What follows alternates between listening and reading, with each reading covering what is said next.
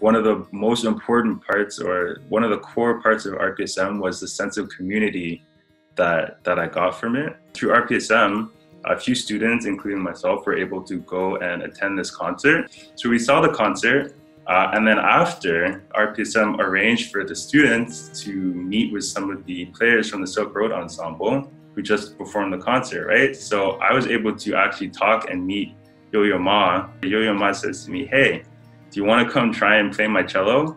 He's like, "Here, play it." And I did. And it was just those types of experiences, they change your life. That's something that I will never forget. And that was an opportunity that I got because of RPSM and because of the opportunities that they arrange and they're able to get for their students. So yeah, that's my best RPSM story for sure.